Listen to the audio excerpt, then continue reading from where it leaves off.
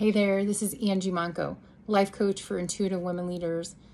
Today we're talking about the Pleaser Saboteur, that part of us that really wants to gain someone else's love and affection in order to feel okay.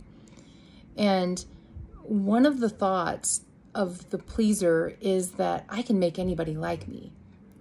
And according to Gabor Matè, who is a world-renowned trauma and addiction expert, I love how he says this. He says, if we're not liked for who we are when we're children, we'll try to be very nice. And if we're not loved for who we are as a child, we'll learn to be very charming.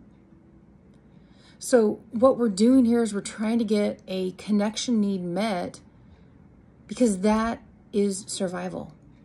To get someone to love us and like us for who we are, well, maybe not for who we are, but just to get to love us and like us is a survival mechanism, because it's an attachment, it's a security, and we need that.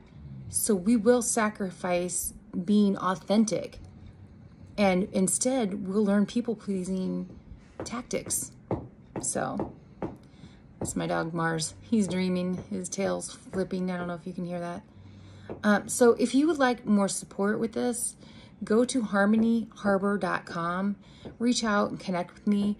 I have an upcoming free masterclass, and also I do discovery sessions. So I'm here to support you like you've never been before. Take care.